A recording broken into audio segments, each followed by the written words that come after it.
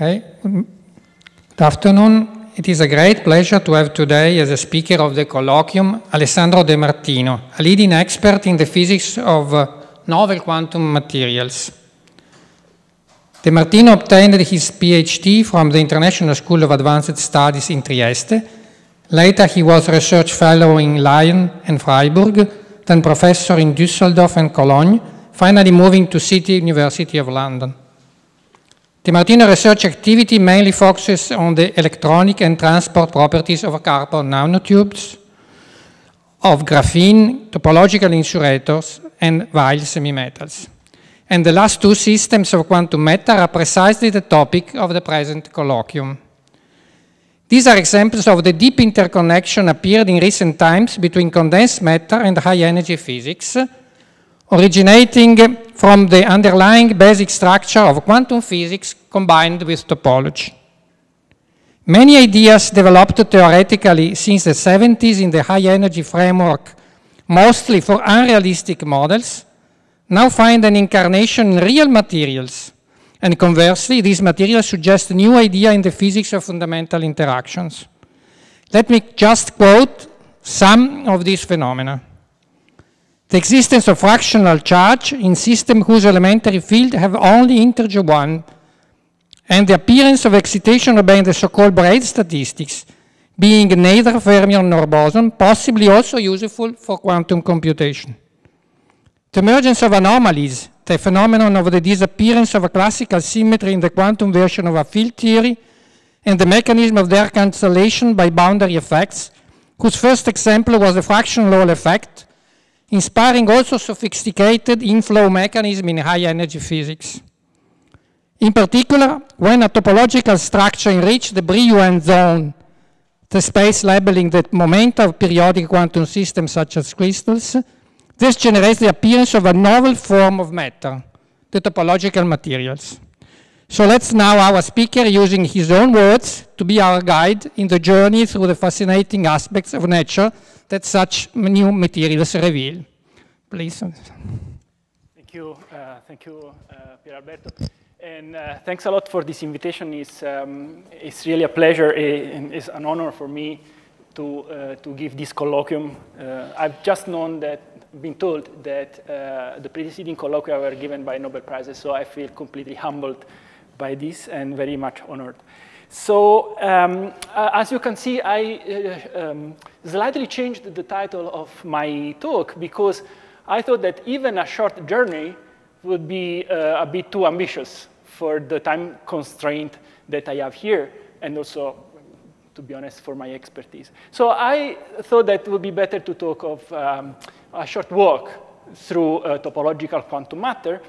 And in fact, when I started to think about what to present, I start to feel a bit like, to have this feeling a bit like I have when I enter the National Gallery or when I go to Pompeii, you know?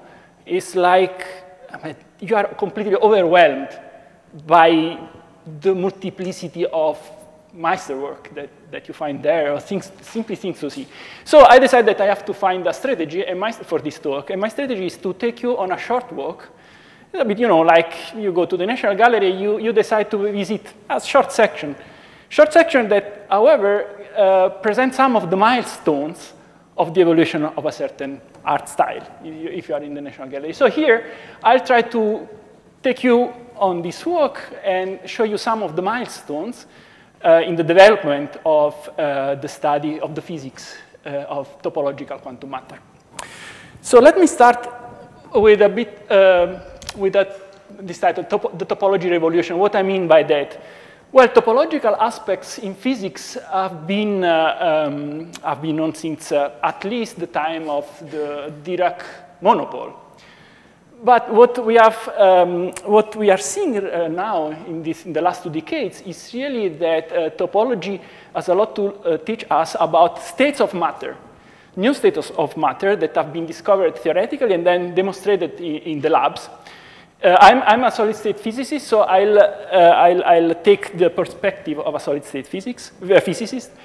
And I'll try to illustrate this, how these topological ideas can be used in the context of solid-state physics.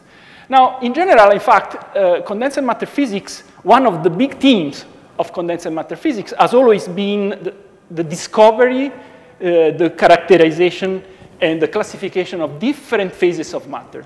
And one of the dominating paradigms, very successful one in the second half of the last century, was Landau's theory of phase transitions. So a phase of matter can be characterized by the symmetry and by the pattern of its breaking, so the concept of spontaneous symmetry breaking. Now, this has been really one of the most important paradigms in condensed matter physics. What has happened in the last, I would say, 40 years, but this process has accelerated in the last 20 years, is that there is a shift of paradigm. And because many systems have been discovered where there is no symmetry which is broken. So the framework of symmetry, theory of symmetries is not enough to characterize phases of matter. And another paradigm is emerging, in fact, has emerged, which is the paradigm of topological order. So in few words, a topological phase of matter is a phase of matter where there are some fundamental properties which are insensitive to smooth changes of the material parameters. And when I talk about fundamental properties, to give you some ideas, think about, for example, the Hall conductance. I will talk about that later on, or the possible existence of states on the surface of materials which are insulating in the bulk, states which are superconducting, exist only in the surface, and are conducting states. Okay? The number of these states, and so on. So I mean, this will be the main topic of this talk, in fact. And these properties, which are called sometimes topological invariants, can only change if something singular, some discontinuity, happens in the system. So, like if the system goes through a quantum phase transition, in the context that I will discuss about, this continuous change will be the closing of a gap in an insulator. So, well, this is just a cartoon. Since I mentioned topology, well, just a few words about topology. So the idea is that topology, as we all know, is a branch of mathematics that studies properties which are invariant under smooth changes, like deformation, twisting, stretchings, but changes that do not involve tearing. Okay? And these properties are known as topological invariant. And in this sense, you can establish certain equivalence between objects, like, for example, from the point of view of topology, a soccer ball is equivalent to a mug without handles. A donut is topologically the same as a mug with a handle, and this is a medical ball with two handles is topologically equivalent to a mug with two handles. Now, if we want to change the number of handles here, or if you want, we can formulate this also in terms of holes. So there is no hole here. There is a single hole in the donut. There are two holes in the mug. Then if we want to change this, which is an integer number, we have to go through a singularity. And this is a nice cartoon that I found on the Nobel Prize website in the section about the Nobel Prize for Thouless, Kosterlitz, and Haldane in 2016. So this illustrates how you can move from a sphere to a torus, but if you want to do that, you have to go through a discontinuity. You have to tear up the sphere to make a torus. So this pole represents a discontinuous change. So that's my proposal for a walk.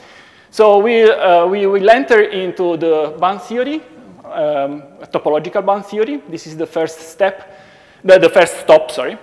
Then I will briefly talk about quantum Hall effect, because this was historically the first example of a topological phase of matter in solid-state physics, actually. Then we will look at the Chern insulator, where we will learn that topological properties in solid-state physics do not depend from the application of an external field, but can be intrinsic in the material. And then we will come to the modern part of this topic, which is first the discovery of the quantum spin-Hall insulator, and which is a state of matter where time reversal invariance is preserved, and its analogous topological insulator, we will see that the topological invariant that is used to describe the states of matter is different. The Chern insulator is an integer.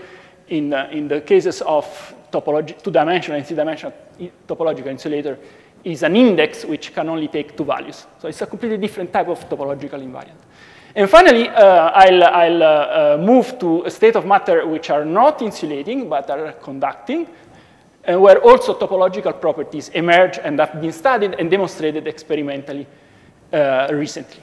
So in case the time is not enough, we will have also emergency exit, which is represented by this line. So let's start. So as I said, I take the perspective of a solid-state physicist here. And solid-state physics is built on band theory. We all know about that. So if in crystal, the Hamiltonian is invariant under discrete translations. And then the states can be parameterized by the crystal momentum. This is the famous Bloch theorem. Probably all of us learned about that in quantum mechanics. So a generic electronic state can be represented by a plane wave and a factor here, which is the so-called Bloch wave, which has the periodicity of the lattice. And K is a crystal momentum, and is a momentum that lives in the so-called Brillouin zone. The Bloch states, which are represented in this way, are eigenstate of the Bloch Hamiltonian, which is the Hamiltonian of your system, with eigenvalues described by Em of K, so function of K, smooth functions of K. M denotes labels the bands, and collectively, all these energy levels form the band structure. Now, to give you an idea of a band structure, I present you this. This is probably the most famous band structure of the last 20 years, is the band structure of graphene.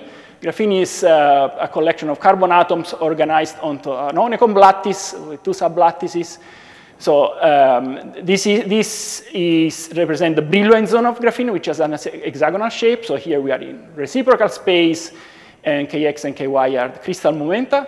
There are two special points here at the corner of the Brillouin zone, K and K prime, and they are special because the two bands that exist in graphene, the conduction and the valence band, touch precisely at these 2 points. Only two of these corners are independent, and close to these points you have the famous Dirac cones, okay?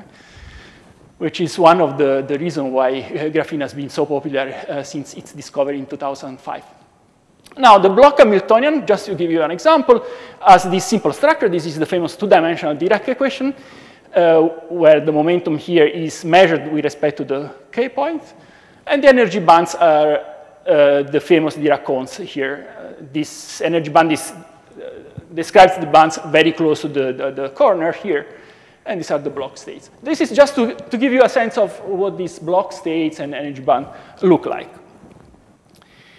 But, notice, so as a remark, but this will be relevant later on, if we break in graphene in inversion symmetry, so for example, if we make the two sublattices different, so if you put some difference in energy between the two sublattices, a new term appears in the Dirac equation here, is a term proportional to sigma z that is like a mass for the Dirac fermions, which otherwise are gapeless or massless.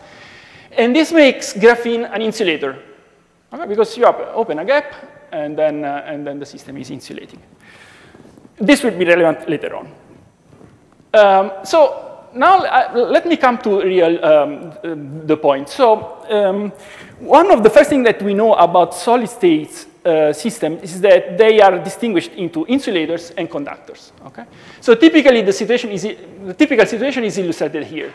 So you have band structure of, say, one-dimensional crystal, and then if the Fermi levels is between two bands, in the gap between the two bands, you call this state an insulator. That's because it is inert, and if you apply an electric field which is not too strong, or if you do some perturbation, nothing happens, basically. So it's a very sort of inert state of matter. Whereas if you move the Fermi level into the conduction band, so the Fermi level is in the band, then, well, you have a metal. Okay, which appears much more interesting because then if you apply external fields, then okay, you have a lot of dynamics. So insulators, in some sense, are dull. But in fact, the discovery of the last 20 years is that they are not at all dull. And the reason they appear dull is because we only look at the band structure. We only look if there is a gap and if the Fermi energy is in the gap. But we don't look at the structure of the block states. Okay? So there is a beautiful structure in the block state, hidden in the block states, which is at the origin of these topological properties. And this is what I want to sort of explore here. Now, so the idea, in fact, the more general idea is the following. So, and this is the idea of topological band theory. That is, we can imagine that we classify all possible Hamiltonians. By the way, as a remark before I go on, I'm talking here about single particle systems. So interactions are for the moment, and correlations are completely neglected. So this is really the first step, and it will be so in the rest of this talk. Okay. So you can imagine that you can organize these Hamiltonians in different equivalence classes, such that Hamiltonians that are in the same class can be joined. I mean, you can find a path from one Hamiltonian to the other, a path in parameter space, which is smooth. So nothing happens special, no discontinuity happens when you move from one Hamiltonian to the other in parameter space. Now, no discontinuity here means that the gap that separates the bands, the conduction and valence band in the system, never close along this path. Okay? That's the discontinuity I have in mind. Okay? So in fact, the transition, so these classes are characterized, can be characterized by a topological invariant. And there are different types of topological invariants that we will explore. Now, the transition from one class to the other requires the gap to close, and this is also a crucial property in this topic, because if the gap closes, so imagine that you have an interface between two topologically distinct phases of matter, then so a material. So on one side you have a certain value of the topological invariant, on the other side another value. So if you move across, okay, the gap must close the gap in the band structure, because otherwise you cannot change the value of the topological invariant. If the gap closes at the interface, this implies that there are some surface states, so electronic states localized at the surface, which are gapeless. So they are conducting. Okay? And this is one of the sort of dominating topic of this theme, I should say, of this topic. This is called bulk boundary correspondence, and I'll show you a few examples of that. So the question is, are all insulators dull and inert and uninteresting? Well, the answer is not, or topologically equivalent if you want. The answer is not, and is illustrated by the quantum Hall effect. Now, quantum Hall effect was discovered in here I have in mind the integer quantum Hall effect. So it was discovered in 1980, it was a big surprise, so that the Hall conductivity is quantized in a two-dimensional electron grass in a strong magnetic field, so in a quantizing magnetic field, so where you form Landau levels, is very accurately quantized in integer multiples of a fundamental constant, which is E squared over H. Now, from the point of view of the energetics, actually, this band structure is not very different from the band structure of an insulator. The Landau level have gaps between them. And this conductance quantization is observed when the Fermi level is within the gap. Okay, so that's sort of, is a bit strange, right? I mean, if you think about an insulator, this is an insulator, should be an insulator, okay? But in fact, it has a quantized Hall effect, okay? So I put them together. So on the one side, I have an insulating state. This is band structure with Fermi level in between. Nothing happens, uninteresting. And then I have the quantum Hall effect in which I have a band structure. By the way, Landau levels can be thought of the simplest example of magnetic band structures, so, but with Fermi energy in the gap, and still this is a completely different state. Well, what is the difference? The difference is a matter of topology. And in some very precise sense, the insulating state is like a sphere or an orange, and the quantum Hall state is like a donut. Okay? And let me explain why. Well, actually, this was sort of, demonstrated, it was understood. It was understood in this famous paper, by Taules, Komoto, Here there is a mistake. There should be an N, not a K. Sorry about that. So in this paper, basically, Towles and collaborators, which is, notice that it's from 82, proved that the all conductivity in a two-dimensional electron gas can be expressed as in this way. So it's a sum of integers, where these integers are the fluxes of a sort of gauge field defined in the Brillouin zone. So more precisely, you can imagine so we have our block states. You construct what is called a Berry connection, which essentially describes how the phases of these block states changes if you move around in the Brillouin zone, roughly speaking. This is a bit like a gauge field. It has a curvature associated to it, which is called Berry curvature, and which is the curl of this gauge field. The integral over the Brillouin zone of this quantity is a topological invariant, okay? And it is given by an integer. This is, in fact, called the Chern number. The more mathematically minded people call this, call it a Chern class. In fact, there is a mathematical side which I really have no expertise to talk about, which is the mathematics of fiber bundles, which provides the formal framework for all these ideas. But I'll approach this problem as a physicist. Notice here there is Berry and Berry curvature, Berry connection. This is the Berry of the Berry phase. But interesting to see that Berry published his paper where he popularized the idea of Berry phases in '84, 2 years after that. And they already understood that this is a topological invariant. It is relevant in the transport property in the quantum Hall effect. Now, so the difference between an ordinary insulator and quantum Hall effect is because in the quantum Hall state of matter, this takes a finite value. Okay? And in fact, it's equal to the number of occupied Landau levels. Okay? Now, it seems, however, there is something that, so this is the very first step, topological state of matter, okay? Quantum Hall effect. What is that? There is a magnetic field here. So is this topology really due to the structure of the solid, of the crystal, or here is sort of two-dimensional electron gas? So is some intrinsic structure, or is due to the magnetic field? And here, if you approach the problem from this side, you may think, okay, but this is an effect of the magnetic field. Okay, so the next step, and this was an important milestone. Oh, sorry, I just forgot to mention that there is an analogy between this topological invariant here and the Gauss-Bonnet theorem that expresses a topological property here of two-dimensional compact surfaces.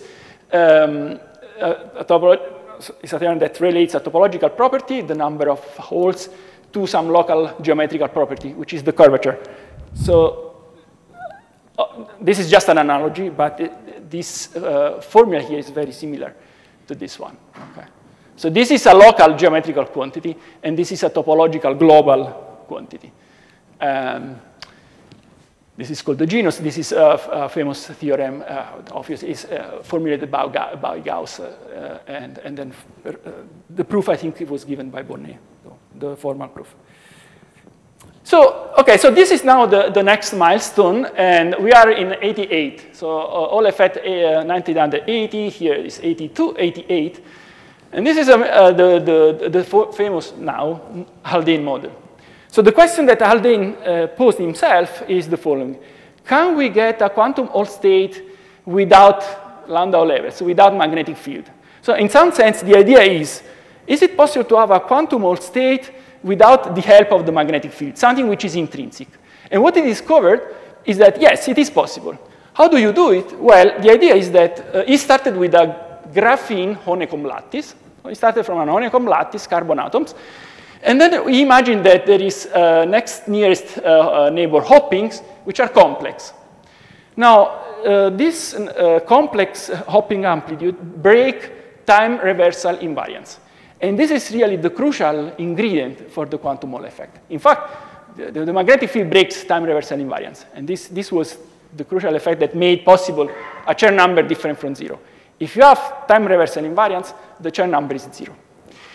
So it basically cooked up this model, and it discovered that the band structure can acquire a mass. So there is a parameter regime in which the system is an insulator, but it's a special type of insulator, okay, because it has a finite Chern number, okay?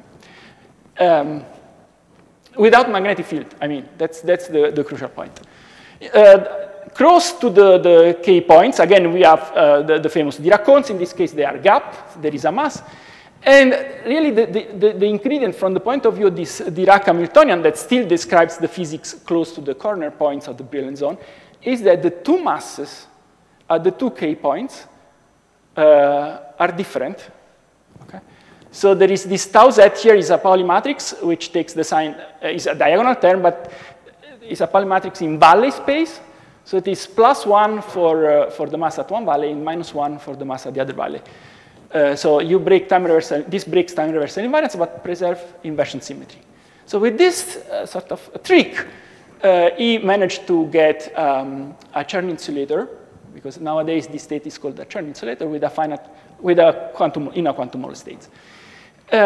This is now a quantum Hall state without, which exists without magnetic field. It's called nowadays a quantum anomalous Hall effect.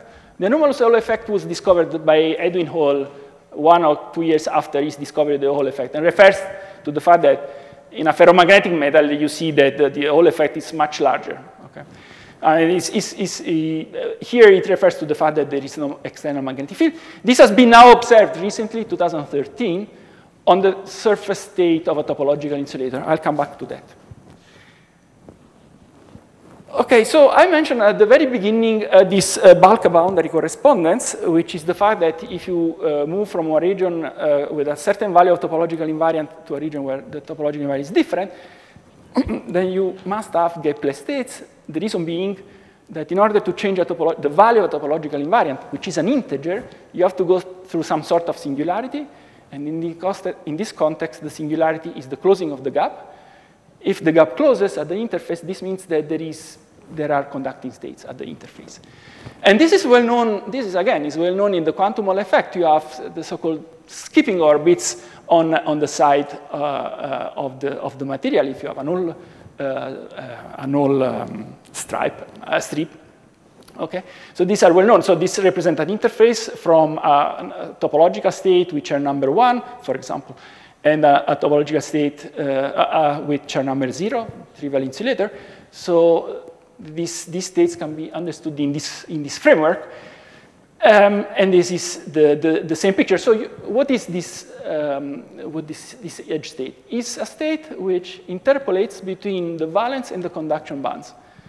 And it only exists at the boundary. Okay? Now, its interpretation in the context of what the Hall effect is clear. Less clear is its interpretation in terms of the Haldane model. Still, this Haldane model has these edge states. Now, if you take the geometry of a ribbon, say, then you have two edges, and you have two modes that are localized at the edges.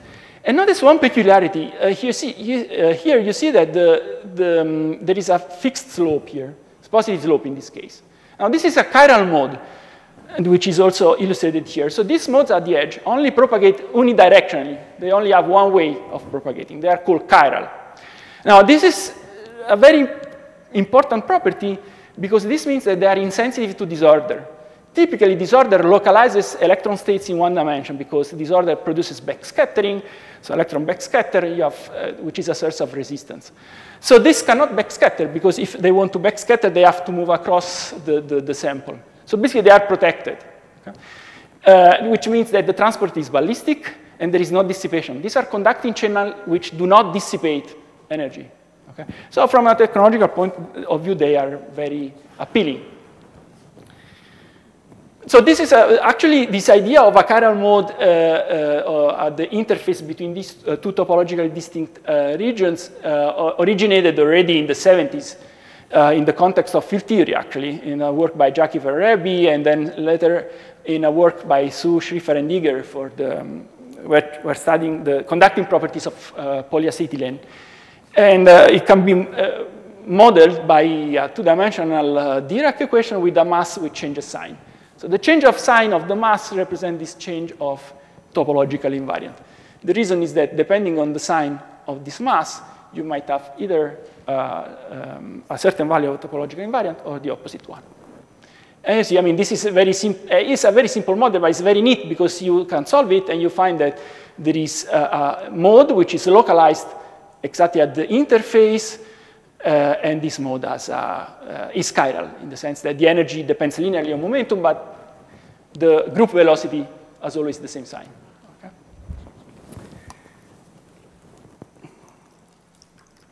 Okay, so far we have seen that the quantum Hall effect can be realized, the quantum Hall state can be realized also without magnetic field. Okay, but still we have to break time reversal invariance. Okay, Haldane model break time reversal invariance because of the complex of hopping amplitudes, or in the context of a graphene model because this term breaks time reversal invariance. So then the next question is it possible to have topological states preserving time reversal invariance? Okay. Now, this is actually a very non-trivial question because in the presence of time reversal invariance, the Chern number is 0. So certainly, you cannot use the Chern number to characterize a topological state of matter. So something else, one should find something else. And Kay and Emily in 2005, this is the year of the discovery of graphene, by the way, they found this new topological quantum number, or new topological invariant. Okay. So they were thinking about system where there is time reversal invariance. Now, in a system with spins in the presence of time reversal invariance, you have Kramer's degeneracy, meaning each eigenvalue of the block Hamiltonian is at least double degenerate. Okay. Because, well, if you have time reversal invariance, for band M, this relation must hold. Okay. Here, time reversal invariance is, as we know, is represented by an anti-unitary operator, which for spin 1/2 particles square to -1. This -1 is the origin of Kramer's degeneracy. And then Kay and Emily understood that it is possible to formulate another topological invariant, which, however, is different from the Chern one and takes only two possible values, 0 or 1. That's why this topological insulator is called Z2, which is the notation used to say the cyclic group of the integer, so 0 and 1, basically. So now there are several mathematical formulations of this topological invariant that involves looking at the Brillouin zone. So I thought to, obviously, I won't go into this. There is not enough time. But I would like to give you an idea, so a very qualitative idea, why the topological invariant can only take two values, basically. And the argument goes this way. So first of all, there is this boundary correspondence. Okay? So we know that in the presence of a boundary, say we have a system where we suspect that there is a topological state of matter and then the vacuum. So we expect to see edge states. Okay. Now notice that the geometry that I have in mind is a two-dimensional geometry with a boundary along, say, the x direction. So if the boundary is along the x direction, so in this way, so I have one good quantum number, which is the momentum in this direction. Okay? So I can think of a Brillouin zone, one-dimensional Brillouin zone, parameterized by the momentum along this translation invariant direction. I also have time reversal invariance in this system, so I can show only half. I need to show only half of the Brillouin zone, the other half being just the mirror image. Okay? So this is the Brillouin zone from 0 to pi over a, and this is the momentum that along the translation invariant direction. Suppose, and so we have a conduction band, a valence band, and a Fermi level somewhere in between. This is an insulator. Now we know that we expect to have edge states. Edge state, depending on the details of the Hamiltonian, edge state might not exist. But suppose that edge states exist, and that at this 0 and pi over a, there are a certain number of Kramer's pairs. Now, 0 and pi over a are two special points in the brilliant zone because they are time reversal invariance momenta. Okay? So they don't change under time reversal. 0, obviously, if 0 is equal to minus 0. Pi over a is also the time reversal invariant because its time reversed is minus pi over a, which is equivalent to pi over a because their difference is just a reciprocal vector, a vector of the reciprocal space.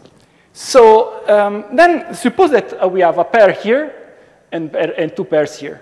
And suppose now we want to connect these states. So one possibility is that we connect this in this way. Okay? So these lines would represent the dispersion of edge states. So they are sort of connected pairwise. Notice here that the dispersion intersects the Fermi energy an even number of times. Okay. But there is another option. The other option is that there is a node number of intersections. So if we connect the pairs in this way. Notice that this crossing here and here are protected by time reversal, so they have to come together at the boundary of this brilliant zone. Okay. Now, this describes a completely different situation. Why? Imagine that now we can sort of tune the parameter of the Hamiltonian. Now, in this situation, we can imagine that we can continuously move these two edge states, move them into the valence band or in the conduction band, so that there is no edge state crossing the Fermi level. If you try to imagine the same thing here, it is not possible. If you imagine modifying this dispersion and bring this dispersion in the valence band or in the conduction band, there still will be at least one intersection with the Fermi energy. Okay? So this is the qualitative difference. So either you have an odd number of intersection, sorry, here, and this is the non-trivial case, or you have an even number, and this is the trivial case. The reason being that this can be connected smoothly to a situation in which there are no edge states. This cannot. Okay. And then the back boundary correspondence can be expressed in this way. The number of Kramer's pairs is at the interface between the two-dimensional topological insulators is the difference in the value of this index nu modulus 2.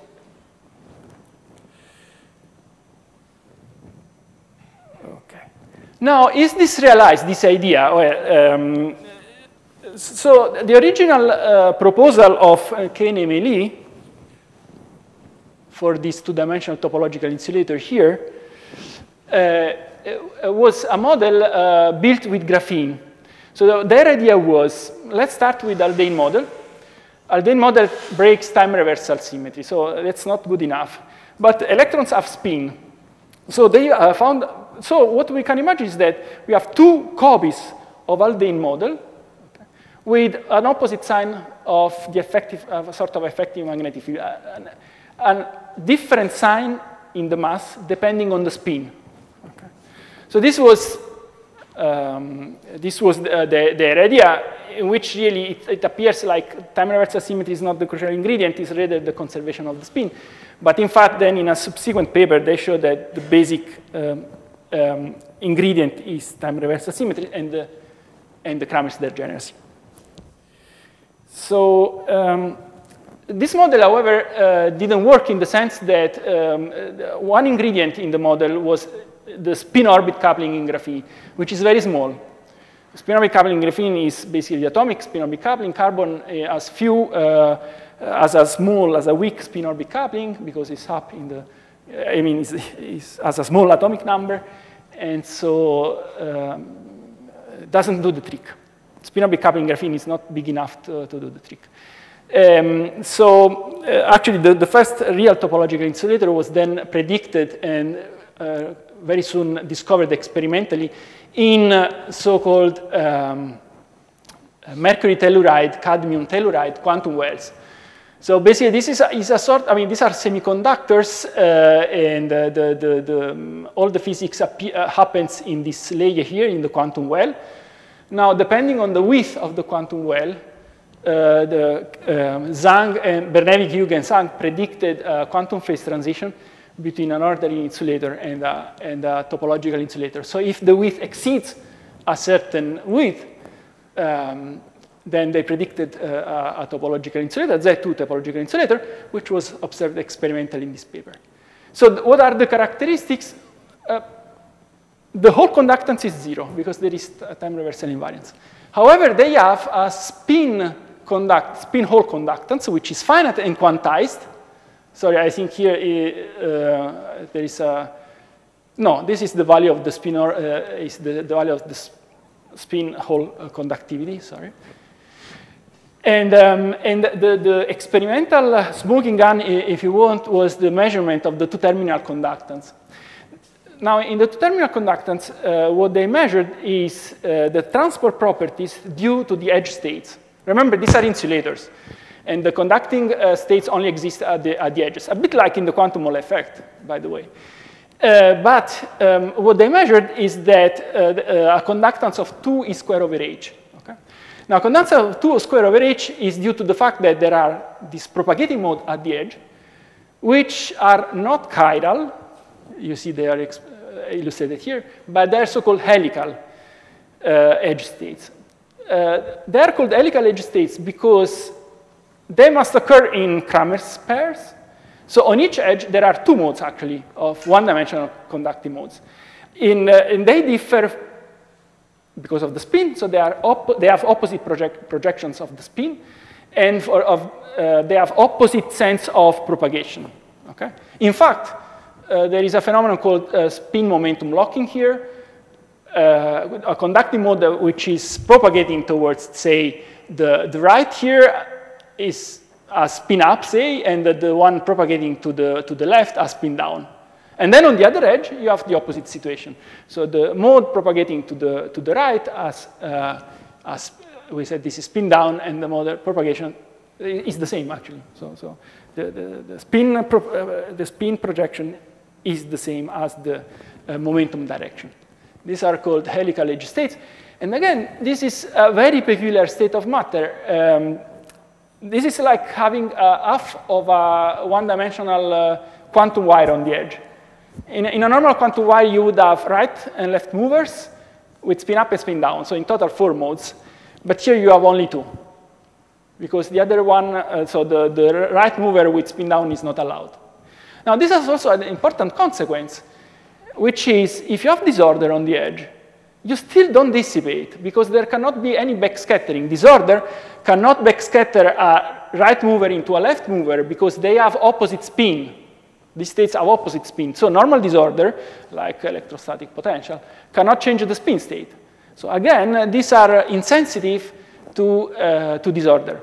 So Anderson localization, for example, does not take, localization here cannot take place. Okay. The transport is ballistic and dissipationless, exactly like in the quantum Hall effect. However, again, here we do not have quantum Hall effect, and these are called quantum spin-hole insulators because we have quantized spin-hole conductance. The picture, if you have only one interface, is given here. So you have a single mode. In fact, here in this picture, you only see one mode. Actually, there could be an odd number of modes. And this is illustrated in terms of band structure. So there is a crossing at 0 momentum. Now this is the full band, the full Brillouin zone. There is a crossing at 0 momentum. This is the time reversal invariant point, and this crossing is protected by Kramer's degeneracy. I mean, this crossing, when I say that it's protected, I mean that perturbation cannot open a gap. So this crossing cannot be open. It's always there. Okay. So this is the peculiarity, and these 2 branches of edge modes, which are on the same edge, have opposite spin. Okay. Okay. This idea was developed in the context. So the idea was developed in these papers, the basic idea, and then the actual experimental proof was given in this paper. But this was really the start of the field of topological insulators. And since then, the field has grown at an explosive pace, basically because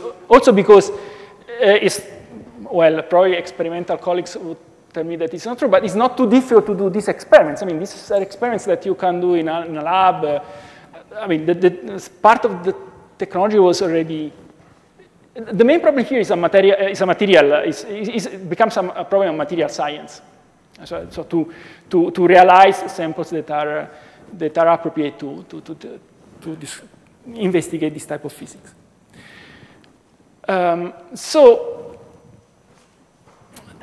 Just to summarize a little bit this part, let me go back to graphene, because actually graphene provides a very cute model to summarize all these different types of insulators in 2 dimensions.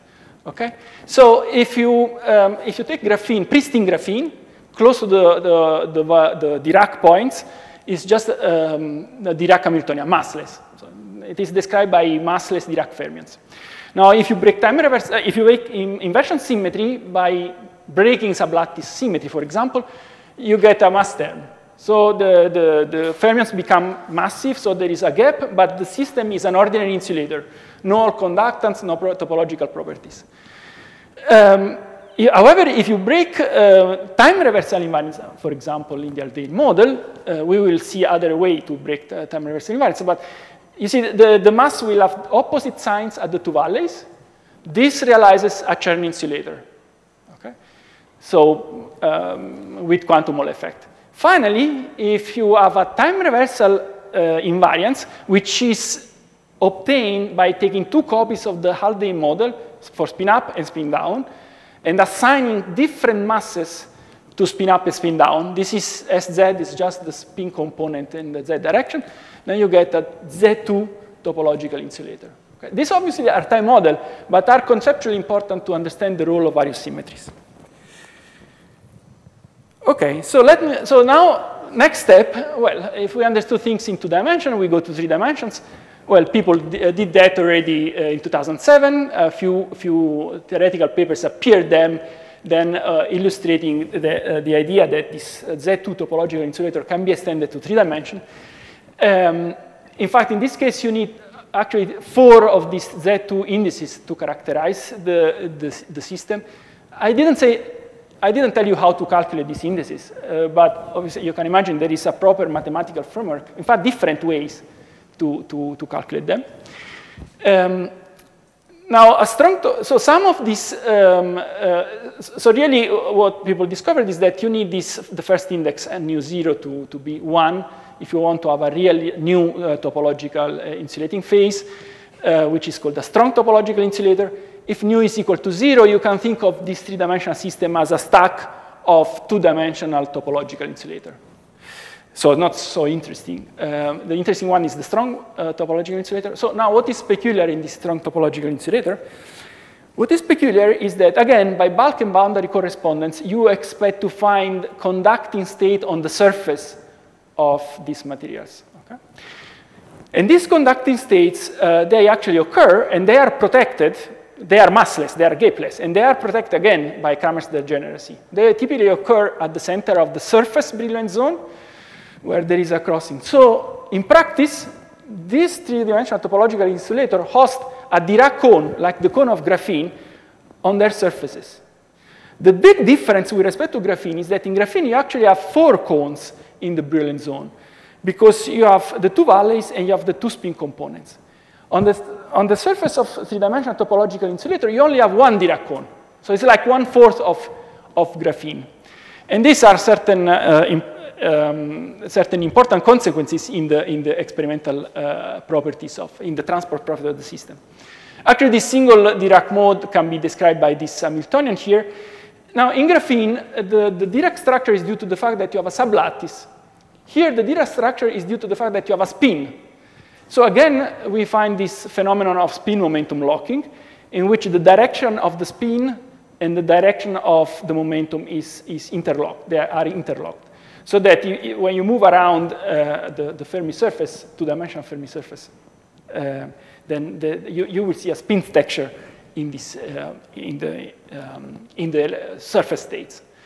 Now, this is illustrated here. This is taken from this nice review. It's a beautiful review, actually, but the picture is from the original experimental paper.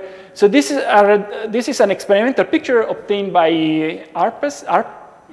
ARPS, so angular resolved photoemission spectroscopy, which are a very efficient tool to reveal the dispersion, the energy dispersion of bulk and surface electronic states. And what you see here is just the surface Dirac cone, the structure of the surface Dirac cone. And this illustrates the fact that if you have a certain Fermi level on the surface, so your Fermi surface is a circle with a certain spin texture that has a certain chirality. Okay? There is not, the other chirality, in fact, is on the bottom surface. So on the topological insulator, you have one cone on the top surface and in a slab, say, and one cone in the bottom surface with a certain spin texture. Now, since here the Dirac structure is due to the spin, if now there is a magnetic coupling, and a magnetic coupling can be either a magnetic field or some ferromagnetic material which you can use to dope the system at the surface, then the Z-band coupling does not simply shift the energy. In this case, it opens a gap. So magnetic coupling would open a gap in this Dirac cone, and if you open a gap in Dirac cone, you get quantum Hall conductance. So if you break the time reversal symmetry at the surface by a magnetic coupling, again, you get the quantum Hall effect. In fact, you get the quantum anomalous if you use a magnetic coupling, which is not a magnetic field. And this is a realization in practice of the Haldane model. And you get a quantum anomalous Hall state. This was proven experimentally in a, oh, yeah, I mentioned it in the previous slide, in 2013. So they used a three-dimensional topological insulator with some magnetic doping on the surface to prove the quantum Hall effect. Okay, now this area of topological band structure of topological insulator has been really studied in great depth, and one of the main results is this periodic table. Now, this is a complete classification of all possible topological insulators and superconductors. I didn't talk about superconductors because this would have taken us too much time, but one can do similar discussion with in terms of topological invariance for superconductors. And you see that there are certain symmetry classes that are classified by looking at whether the system has time reversal symmetry, particular symmetry, or the so-called chiral symmetry. And then basically you have all possible combination, and you can check whether the system is a topological invariant, if it is a Chern type or is a Z2 invariant. And the cases of the quantum Hall effect is here. So this is the Chern insulator, and this is class A2 is the Z2 topological invariant in 2 dimension, 3 dimension. Actually, there is a beautiful underlying mathematical structure which has been explored in detail. And it is interesting to observe this classification actually appeared in a work by Atlan and Zirnbauer in 1997. They were classifying all possible symmetry classes of random matrices. Now, this is quite remarkable that this periodic table applies also here. Obviously, here I'm talking about single particle systems, so single fermionic systems. So now, how much time do I have still? So, 10 minutes, OK. So far, we have looked at insulating state of matter protected by a bulk gap. So all the story that I told you applies to systems which have a bulk gap in the bulk, meaning a gap that separates conduction and valence band. Okay, this gap closes at the interface, but otherwise it protects all these topological invariants. But what happens if the gap closes in the bulk? Okay, do topological concepts still apply? Notice that, for example, the Chern invariant, the Chern number, is not defined unless it's only defined if the gap never vanishes, the gap between conduction and valence band. Okay, so well, the answer to this question is yes. There are a number of systems that have been discovered theoretically in 2011. Then the first experimental demonstration was 2015, and there is a very nice review in this paper. So these are the so-called Weyl semimetals. These are semimetals in the sense that there are degeneracy points in the band structure. Points, isolated points, where the two bands touch each other. Okay. Now, so this is, and close to these points, basically the band structure can be described as a two-level system, okay, which is given by this Hamiltonian. Okay. Sigma are Pauli matrices in the space of the two bands, so we concentrate only on the two bands that are very close to the crossing. And to have a crossing, basically this coefficient here must be 0. Okay. Now, the point here is that we are now in 3 dimensions. So in order to make this set of coefficients 0, we can play with 3 parameters because we have kx, ky, and kz, so the 3 components of the momentum. Okay. So this means that it's in fact generic. The existence of the degeneracy point in 3-dimensional band structure is generic because we can always imagine that adjusting the momenta to find the degeneracy point. Not only that, but even more so, this degeneracy point is stable in the sense that if you if you include a small perturbation, so if you change a little bit the material parameters, what can happen is that you add an additional sigma matrix here, an additional Pauli matrix. Okay? But this Pauli matrix cannot open a gap, can only shift this degeneracy point. Okay? So basically, this means that this degeneracy points are pretty stable. Okay? And they occur always in pairs. They occur always in pairs because, in fact, of a general theorem, which is the Nielsen-Ninomiya theorem, which was demonstrated in the 80s, saying that basically if you take a lattice system, so a crystal with discrete translation invariance, if your hoppings are not too long range, then in this system you can only have an even number of chiral fermions, massless chiral fermions. Well, this is realized in these Weil systems, where close to this degeneracy point, the Hamiltonian takes the form of a Weil Hamiltonian. So Weil Hamiltonian, okay, so in the classification of fermions, when you look at the Dirac equation, you know that if the mass of the Dirac equation is 0, then the Dirac equation decouples into 2 sectors with different chirality. These 2 sectors describe 2 different, 2 Weil fermions of opposite chirality. For a long time, neutrinos were believed that, for a long time it was believed that they could be possible candidates for Weil fermions. They are not because they have a mass. And in fact, the search for Weil fermions didn't give any result in the context of energy. They can find as emergent particles in Weil semimetals. In order for this to be possible, you actually need to break time reversal symmetry or inversion symmetry. This is because otherwise these degeneracy points are doubly degenerate.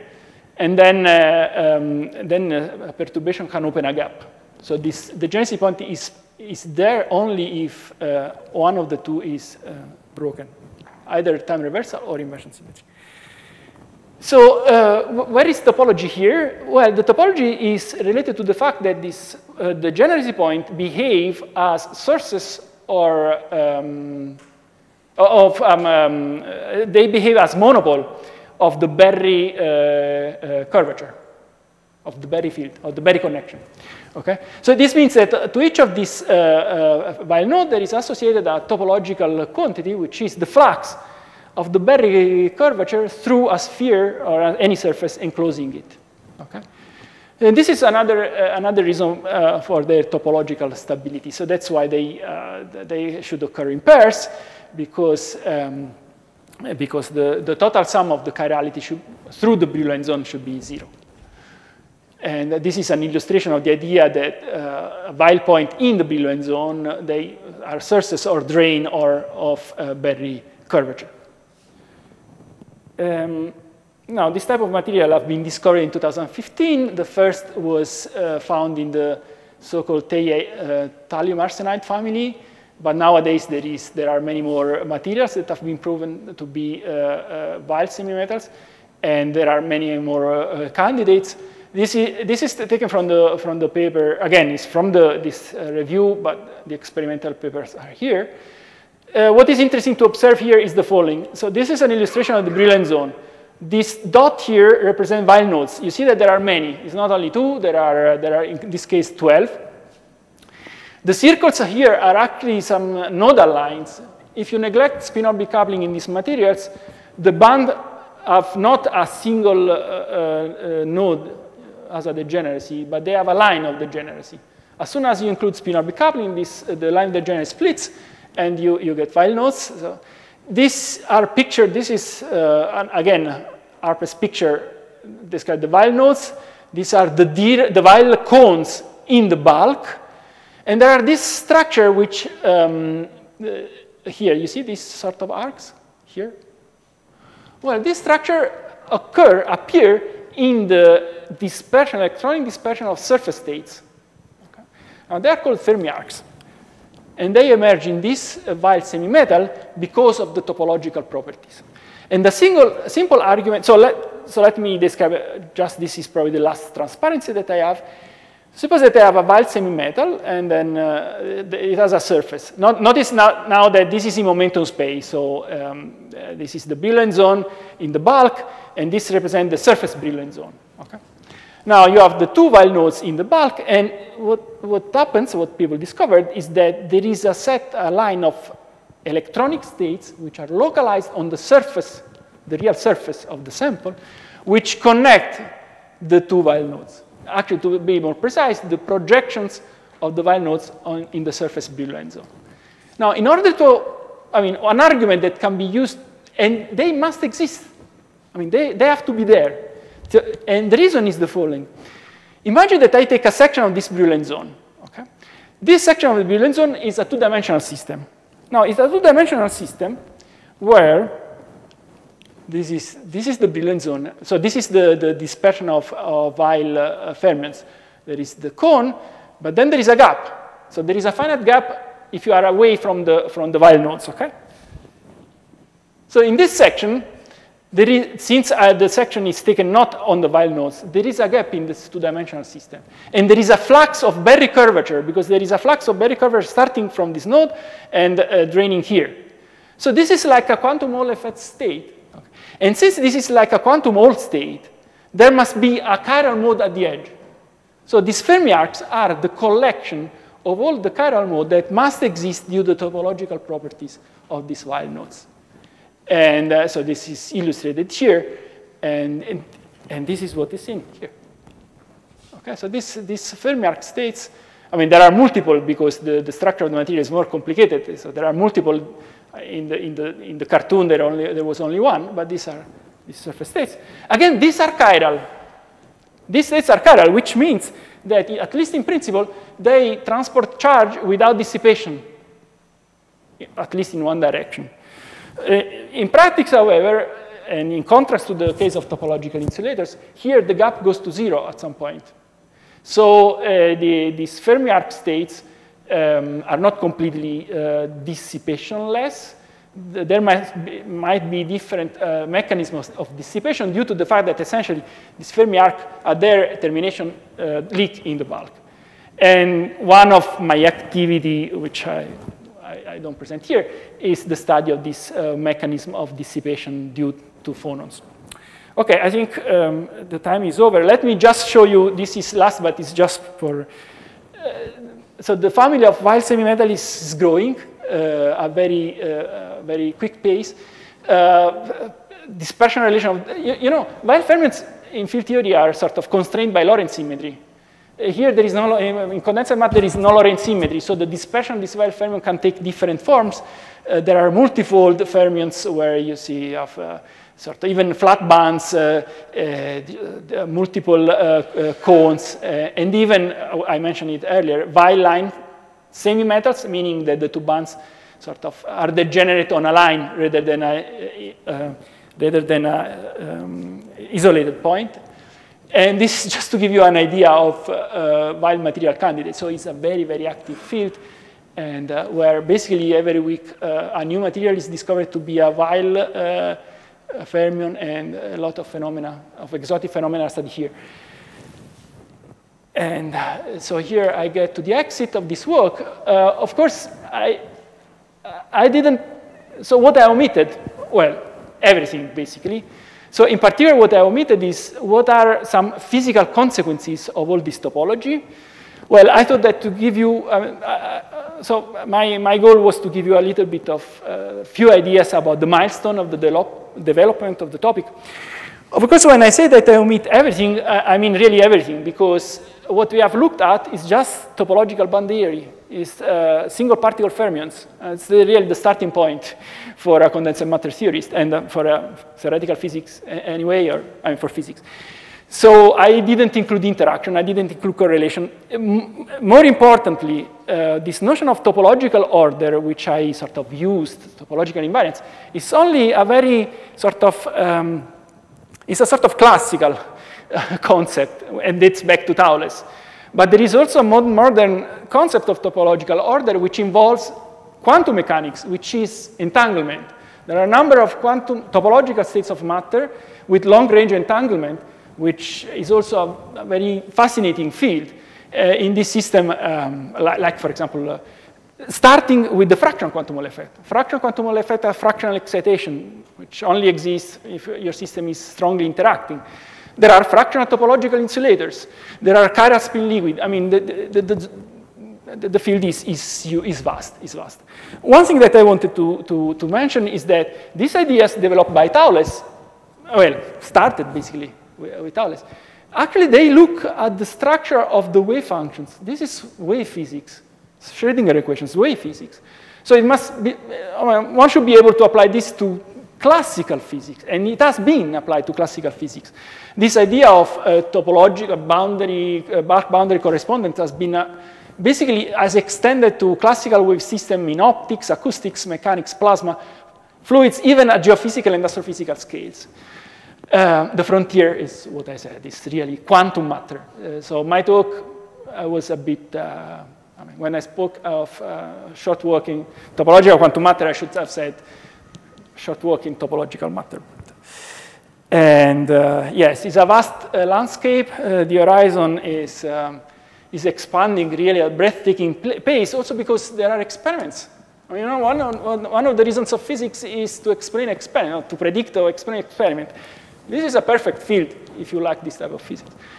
And there is plenty of fascinating physics awaiting for discovery and exploration, and thank you for your attention.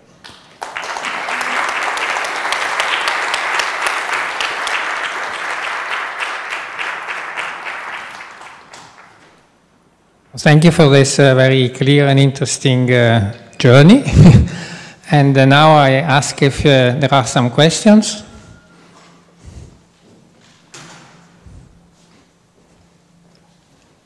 All right.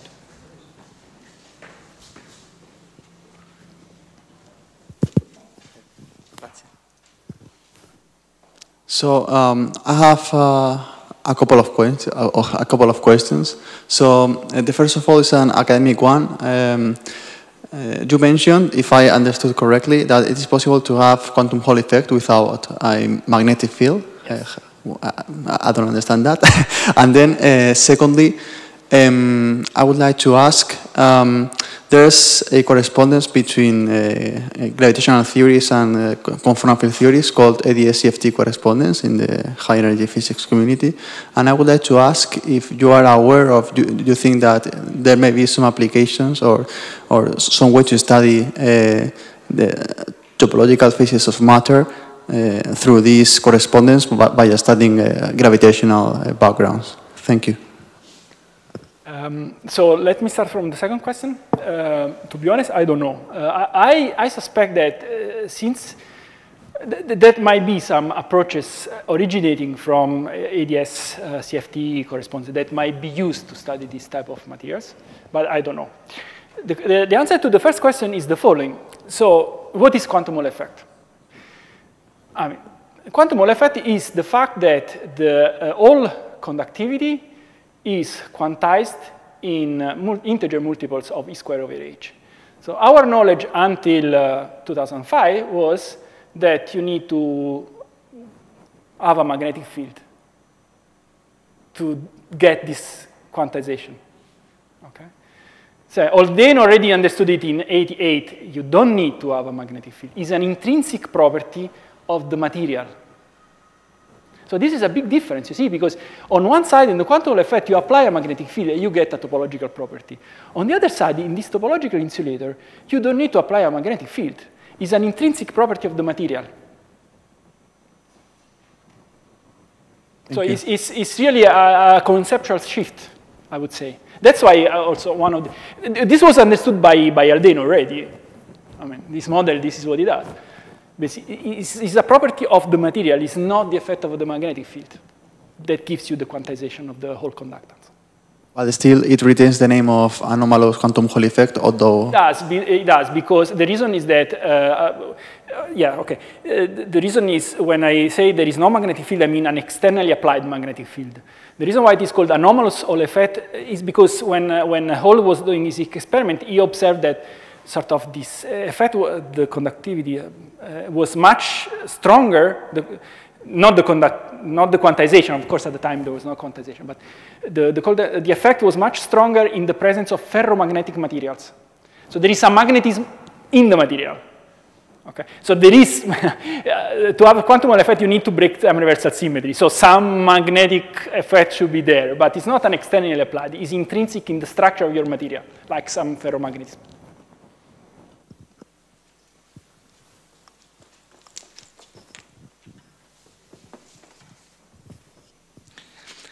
Beautiful talk. So when you mentioned the measurement on the spin and the quantum spin Hall effect, I think it was the Molenkamp experiment, right? Yes, exactly, yes. So if I'm not mistaken now, or I remember incorrectly, it's not a direct measurement of the spin currents, right? It's an indirect... No, this experiment was a measurement of the two-terminal conductance. I'm sorry, The question would be, can you tell us a little bit more about the two-terminal Yes, I was very fast on that, sorry about that. Let me go back. So this is really the picture. Okay, so this is what this picture shows. I wrote the two-terminal conductance. This is actually a measurement of the Hall resistance. So they had a four-terminal measurement, so it's like a Hall bar, and they do a four-terminal measurement, and what they observed is the following. If the well is, the width of the well is smaller than a critical value, then the resistance is very high. It's up here, because this is just an insulator, basically. There is no... now, if you start to increase in samples whose width is larger than a critical width, these are these two samples here, 1, 4, and 3. So you see that there is a plateau in the four-terminal resistance. Okay, so these are Hall plateau. Oh, sorry, I take it back. This is not Hall. This is the two-terminal conductor. So there is a plateau in this four-terminal conductor, but this is the two-terminal conductor is 2e squared over h. Now, this 2e squared over h in the two-terminal conductor tells you that there are edge modes. Okay, there is a couple of edge modes, of protected edge modes. Yeah. Sorry. Counting of the modes that you're seeing. Okay. Yeah. So this was the smoking gun for the existence of this helical edge. So here there is no Hall conductance, charge Hall conductance. Well, I am and I'm not an expert of solid state physics. So if I understand, usually when you have a material that is an insulator, you apply a battery, let's say, and you don't measure current. Any current. If you have instead a topological insulator, you will see current on the surface of this material. And so experimentally you can say, okay, this is a topological. Yeah, well, there are. This is one experimental probe. Yes. Okay. And it's of course. Sorry. The picture that I showed you for Weil semimetal, for example, they are ARPES experiments. Also for the topological insulator. For the topological insulator, ARPES measurement. So it's not transport. Okay. So with ARPES, they access directly. Yeah, to there are other ways to say, but for sure, with transport you can see. And if I understand, it's truly related to the band structure. They are. So they are protected because of the topological band structure. Yes. Okay. And where is topology? Still, I'm missing the keyword. Yeah. Okay. Topology is the following: is the fact that the bulk is a topological state, meaning that the band structure has a certain value of a topological invariant, and the external world is a trivial insulator. Okay. So you have to go from a situation you have a formally a topological invariant, say the Chern number n equal 1, to a situation in which you have In the vacuum, Chern number outside, is 0. Chern number is 0. Outside, it's so 0. in this process, the Chern number has to change. So the gap in the bulk must go to 0. Okay. So this means that these states of matter always have gapless states localized at the surface. Okay. Instead, for a traditional insulator, the topological number is 0 inside, both inside and outside. It's outside, yes. Okay. No, yes, exactly. Okay. Okay. Thanks a lot. I also have two questions. One is concerning, you mentioned insulator and so on, there is something analog for superconductor? Oh, yes, absolutely. First question. And second question would be, you mentioned the bulk boundary correspondence, and there are some materials in which there is really a one-to-one correspondence. States on the boundaries of like holography in... Okay, so first question about topological superconductor. Yes, so in the context of topological band theory, there is a complete classification in terms of symmetries. This is built so here the crucial ingredient is this block Hamiltonian. One can formally construct a similar Hamiltonian, which is the Bogoliubov-de Gennes Hamiltonian, which is in the framework of mean field theory, BCS mean field theory. Then you can sort of adapt all topological argument to this Bogoliubov-de Gennes Hamiltonian. And this is basically the way. Then what happens is that if you have this Bogoliubov-de Gennes, the idea is that you start with your material. Now, if you have some superconducting pairing, what you want to do, you want to double your system and put this pairing. So you get an Hamiltonian which has two copies, which are one the time reverse of the other, and then you have the pairing. And you can repeat this sort of, you can adapt the topological argument to this type of Hamiltonian, so definitely. So the table, the periodic table that I showed you before, no, it was at the end here. It includes topological. So here I didn't tell it because I didn't talk about superconductors. So this is the Chern insulator. These are the Z2 topological insulators.